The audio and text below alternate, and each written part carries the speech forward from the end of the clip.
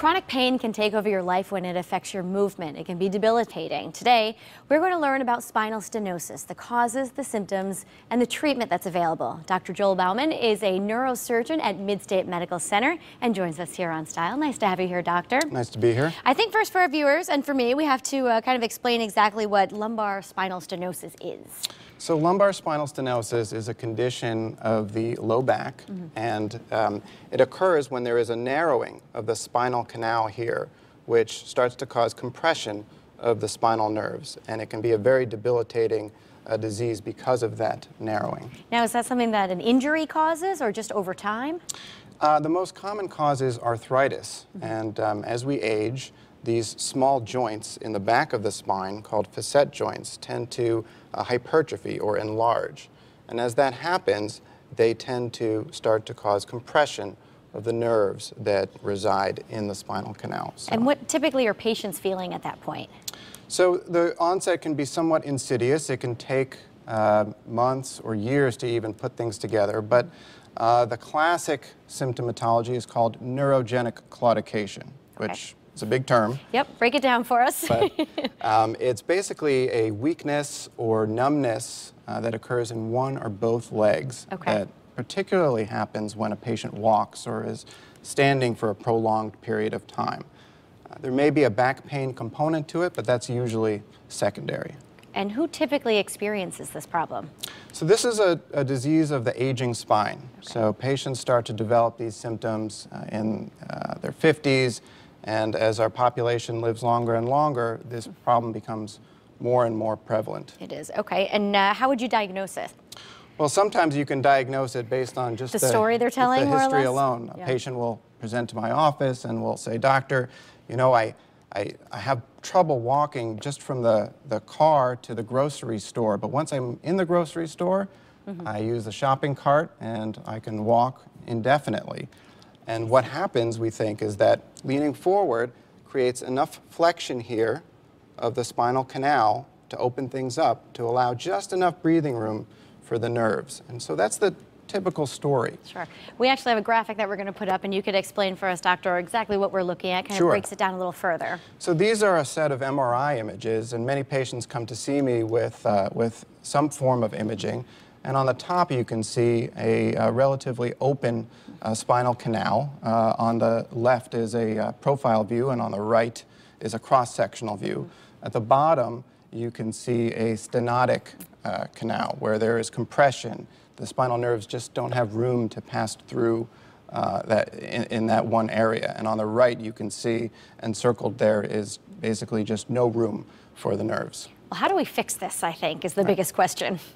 So there's two types of treatment that we can offer. We can offer non-operative treatment for mild symptoms, and that may consist of pain management, injections into the spine, pain medications, physical therapy, certain exercises.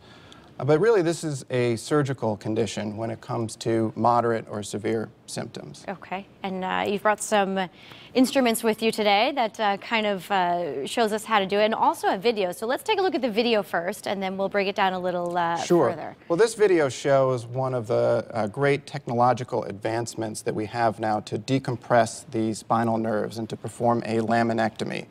And it's an ultrasonic instrument that will, as we show the video here, it will demonstrate to you how the bone can be removed safely without injuring the nerves beneath it. And that's actually what you brought here with you, the the equipment. So this is the device itself, and this is a handpiece, and it's operated by a generator here.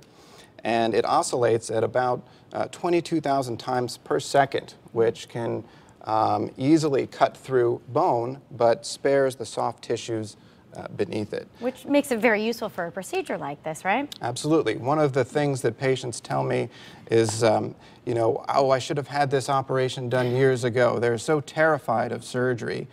They've heard horror stories about paralysis. And, you know, spine surgery has come a long way, and these technological advancements that we have now are really changing the way we do it and the safety profile of it. For example, these are the instruments that we used to use. This is... See, that's a little intimidating, right. doctor. And, absolutely. And so I'm not sure that I would feel comfortable if somebody told me that this is what they were going to use on my spine. So you can see the difference, and I'd like to demonstrate that to you. Yes, please do.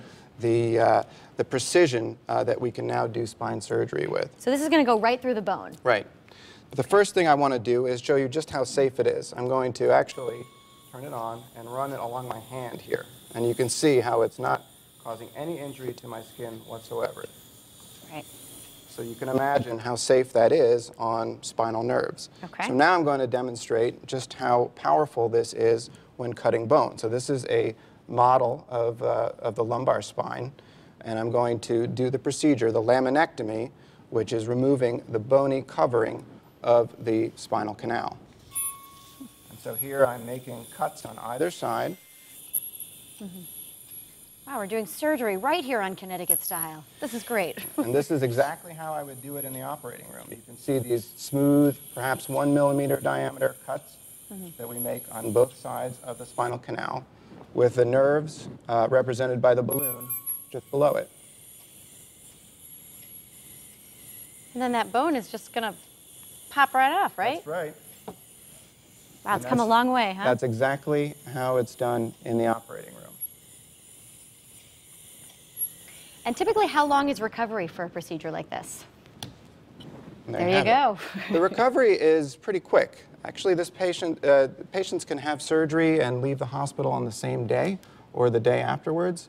Typically, by the time I see patients back in the office in 2 weeks, they are fully recovered. They're moving around nicely, right? Right? They're up, they're moving, they're not on bed rest. That was the old model of spine surgery, but this is really facilitating patient recoveries, and it's the state-of-the-art that we're proud to offer at Mid-State Medical Center. Very good. Doctor, thank you so much for the demonstration and for being here on Style.